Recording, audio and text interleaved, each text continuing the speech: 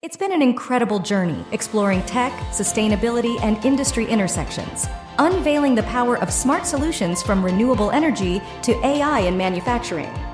Under Making Indonesia 4.0 program, Indonesia also aims to boost competitiveness in a number of key economic sectors, including EV, electric vehicles, biofuel, and of course, renewable resources.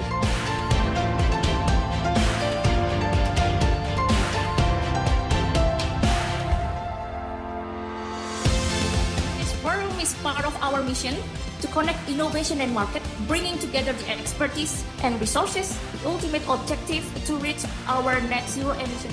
With 5 main topics, forging smart and sustainable industry.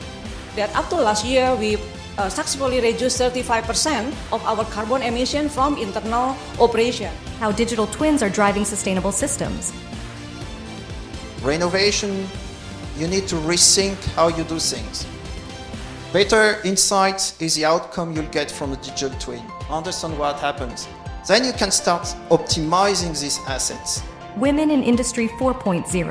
The forum aimed to raise awareness about the importance of women's roles in the digital era and encourage the creation of more equitable opportunities for women to contribute to the development of smart and sustainable industries. Fuels of the future. Sharif Riyadi as CTO Energy Academy Indonesia highlighting the business forum by emphasizing that it's imperative to take a holistic approach to developing future fuels, integrating renewable energy generation and infrastructure development. The energy is distributed from western part to Indonesia to eastern part of Indonesia. And then the biggest volume in our business is related to transportation. Decarbonizing industry through carbon capture and storage. Chandra Srisutama as COO Energy Academy Indonesia, highlighting the urgency of CCS and showcasing successful CCS project implementations around the world.